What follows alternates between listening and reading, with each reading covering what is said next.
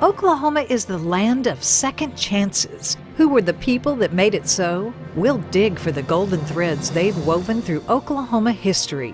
The Red River Institute and Atwoods are proud to present Oklahoma Gold. I'm Gwin Faulconer-Lippert, along with award-winning author and Southern Nazarene University historian John J. Dwyer. We'll find the golden nuggets of Oklahoma history here now.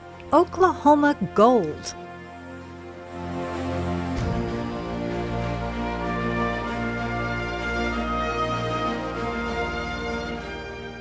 Rollers, dusters, and black blizzards. John J. Dwyer, tell me this story. Well, it's one of the most haunting chapters in Oklahoma history, the Dust Bowl. It's a big story in a big land, so let's jump right in. By the beginning of the 1930s, Gwin, since around the time of Oklahoma statehood, farmers had cleared off, plowed, and harvested 33 million acres of buffalo country in the American Great Plains. This comprised an area the size of the state of Pennsylvania and reached across 6 or 7 states. These sturdy pioneers had not, however, adapted their agricultural practices to the verities of their untamed new prairie lands. There was just a lack of knowledge of the particularities of the Great Plains, in particular the southern Great Plains. They had cleared fields of wind and flood breaks. In turn, they lost the thin layer of topsoil that allowed native grasses to root, to retain the region's precious moisture, and to keep the earth from blowing away. They'd unknowingly set in motion a ticking time bomb of unimaginable proportions.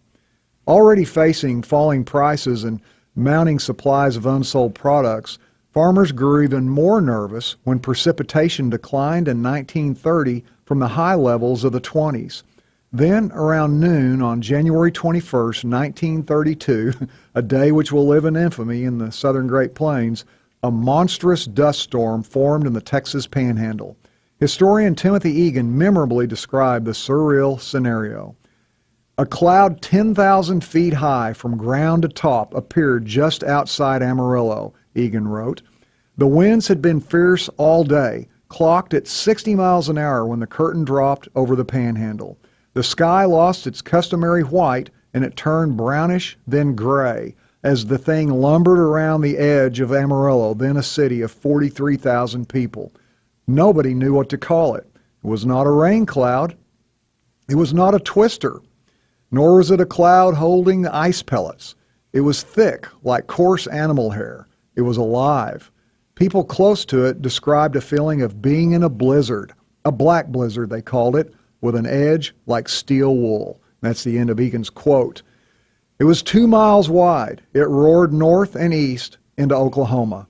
It was the first of 14 horrifying dusters, rollers, or black blizzards were the names they attached to such storms. 14 of them struck the panhandle of Oklahoma that year alone. From there, droughts tormented the region in 1932, 34, 36, and 37. Locust plagues struck, and the hideous black dirt monsters swept swarms of lethal tarantulas and centipedes from the Texas and New Mexico Llano Estacado and deserts into the bathtubs, kitchens, and bedrooms of Oklahoma pioneer homes. Children and seniors alike died from bites. Am I the only one that sounds hauntingly like the great plagues of old Egypt in the Old Testament with Moses and Pharaoh? They died from bites? From poisonous spiders who have been blown sometimes hundreds of miles through the air from other states into their yards and homes. Oh. Meanwhile, and if this adds to the otherworldliness of it, Gwin, rabbits bred in such numbers during this unnerving era that whole towns would engage in search and destroy missions, killing thousands of rabbits at a time with baseball bats and clubs. They'd surround them out in fields and close in on them in squares. They piled them high in fields to burn. Cattle and horses, meanwhile, suffocated to death in the gigantic oceans of choking dust, and children died from pneumonia after their lungs filled with dirt. Tens of millions of tons of northwest Oklahoma topsoil blew away in 1934, and then again in 1935. At least 40 dusters struck the Dust Bowl in 1935 and 61 in 1938, and that was 7 years after the full-fledged Dust Bowl first set in. That year, 1938, Oklahomans also witnessed the most severe wind erosion in recorded state history. Back in the spring of 1934, meanwhile, Oklahoma dirt, that good old red dirt we love, cascaded into not Lake Tenkiller or Eufaula, the Atlantic Ocean. Red snow fell in New England during the winter of 1934 and 35. In retrospect, one could be forgiven for suggesting that the unseen and often seen hand of God was at work, reclaiming his own land, best suited for the now slaughtered buffalo for his own purposes. And contrary to one of the many myths engendered by John Steinbeck in his famed novel The Grapes of Wrath, Oklahoma comprised only a portion of Dust Bowl territory. The ravaged plains spread from the Texas Panhandle north to Nebraska and from the Rocky Mountain foothills of Colorado and New Mexico through half the state of Kansas. The epic malady devastated Oklahoma's northwestern most 7 counties. That's Cimarron, Texas, Beaver, Harper, Ellis, Woodward, and Woods, but it savaged many others all the way to the Arkansas line. Again, contrary to the images of Steinbeck and others, the vast majority of Oklahomans didn't leave. The ones that left and went to California or elsewhere are the ones that got the publicity, but most remained in their own state. Some stayed on their land or their communities. Others took often part-time New Deal jobs or make work, and many went to cities to find employment. Others left for a period, then returned. As we talked about in a previous program, Wanda Jackson's family, the famous singer, went to California, then returned 4 years later. Some, particularly in the state's larger cities, actually prospered during the period. Like many Oklahomans, Panhandle farmer Caroline Henderson and her husband Will set their jaws like flint and stayed on their land, in their case, for over 60 years. Though the Dust Bowl's terrors tortured them, ruined them financially, and nearly physically killed them, neither it nor anything else could drive them out. The Hendersons' marathon of mostly silent suffering stands in the 21st century as a lasting monument to the unshakable resolve of a people determined to forge a better life in the Oklahoma countryside than they might have had elsewhere. Caroline Henderson's classic memoir, Letters from the Dust Bowl, is considered the greatest nonfiction account in print of the Dust Bowl. Listen to one of her many powerful excerpts from that book. There are days, Caroline Henderson wrote, when for periods one cannot distinguish the windows from the solid wall because of the solid blackness of the raging storm. After one such storm, I scraped up a dustpan full of this pulverized soil in the first preliminary cleaning of the bathtub. Dust to eat and dust to breathe and dust to drink. Dust in the beds and in the flower bins, on dishes and walls and windows, in hair and eyes and ears and teeth and throats, to say nothing of the heaped-up accumulation on floors, sometimes so thick it lies in ripples on the kitchen floor, and windowsills after one of the bad days. Caroline Henderson, from her epic book, Letters from the Dust Bowl. What a golden thread. This is Oklahoma Gold.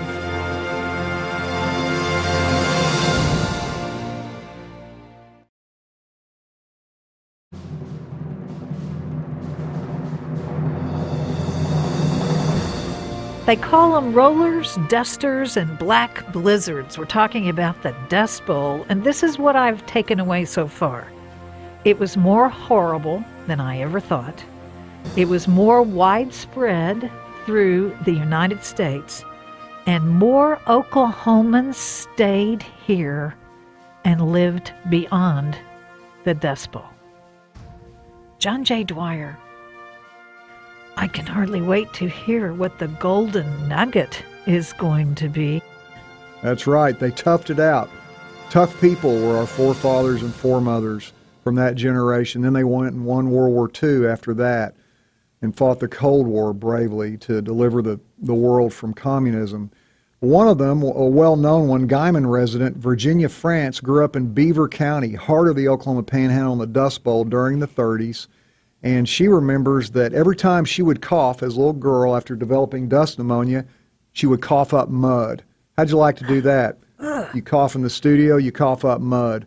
She went to the doctor a few years ago at age 92, and the doctor said, "You've got a tiny ridge of dust in the bottom of your lungs." It had been there for 80 years. Well, the worst recorded dust storm in American history, Gwin, engulfed northwest Oklahoma and much of the rest of the southern Great Plains on April 14, 1935. The aforementioned Virginia France experienced the historic horror as a child. Author of the Dust Bowl memoir, Keeping It Together, and a woman whom Ken Burns featured in his documentary, The Dust Bowl, a few years ago, she told me when I interviewed her in Guyman a few years ago, not long before her death at age 95. And by the way, at age 93, she looked like she was about 55. This woman, even with all the dust in her lungs, she was a tough person. She'd lived through it, and she looked very well, very beautiful. And she says of that day, Black Sunday on the Southern Plains in 1935, "It was a beautiful day. We had gone to church. My cousin and one of my friends had come home with me to play and eat dinner. We'd already eaten, and we were playing outside as we always did when we looked up and saw it coming. We had no warning. It came from the northwest. We saw rolling walls of dirt. It almost reminded you of animals. It was quiet, no noise, stalking you, like it was alive. The birds were flying ahead of it madly, trying to get out of the way. We knew this was the granddaddy, the worst. We went to the cellar, just like we did all the time." And when you read accounts of folks that were there on Black Sunday, there were some pretty awful accounts of what it was like trying to get to the cellar, trying to rescue children and animals. It was a horrible day. Well, and then Dr. Daryl Gibson, retired Guyman dentist who lives in Edmond now. He recalled going to bed that night as a little boy, and his mother put a wet cloth or wet towel over all the children's beds to keep the dust from falling in on them during the night. Well, what to make of such a time and place and people? One Oklahoma child migrant to California, poetess Wilma Elizabeth McDaniel, wrote beautiful verse nearly until her 2007 death. This included the poem Living with the Land. It memorably conveyed the ambivalent but deep emotions residing in the hearts of the people of the High Plains country of Dust Bowl, Oklahoma. And she wrote in her poem, "Lizzie Bates was washing dishes when the first drops pelted. Light March rain lasted only 10 minutes, but the roof leaked above the stove and smelled of sour lumber. When it stopped, Lizzie came outside and looked at the hard sky. 'This will be a hard season, not another drop of rain until November,' she said, not spoken bitterly, but as a mother knows her own child's weakness and loves it anyway." So how does one dig a golden nugget out of such a long, bitter ordeal, which occurred simultaneous to, don't forget, the Great Depression, which was the worst of its kind in history? Perhaps it has something to do with the courage and heart of our forefathers and mothers who fought through every conceivable terror and heartbreak and built a state to pass on to us. Virginia France, still vibrant in her mid-90s, wistfully recalled how a cousin who delivered mail in the area of the Panhandle where they lived gave her mother the precious gift of 100 baby chickens during the depths of the Dust Bowl. And these are the words of Virginia France that form our unusual, rather golden nugget today. So we cleaned out that brooder house, and we cleaned out that brooder stove, and we got it all ready for the chickens. And those of you that had chickens, they do become like little pets. She continued, "They came and we taught them how to drink and where to go to get the feed. Mother'd go by and see them every day, just like her own children. She cherished them. One night we woke up and there were lights flickering in that house. We looked out and the brooder house was completely burning up. I saw my mother kind of on the edge of the shadows and just crying like her heart was broken. But the next morning, she came out and fixed us pancakes for breakfast. She said, 'We haven't had pancakes for a while, so I'm going to fix them this morning.' And then what did she do? She led the family in singing a hymn. I think it was Higher Ground, Virginia France recalled. 'Lord, lift me up and let me stand by faith on heaven's tableland, a higher plane than I have found. Lord, plant my feet on higher ground.'" John J. Dwyer. That's Oklahoma Gold.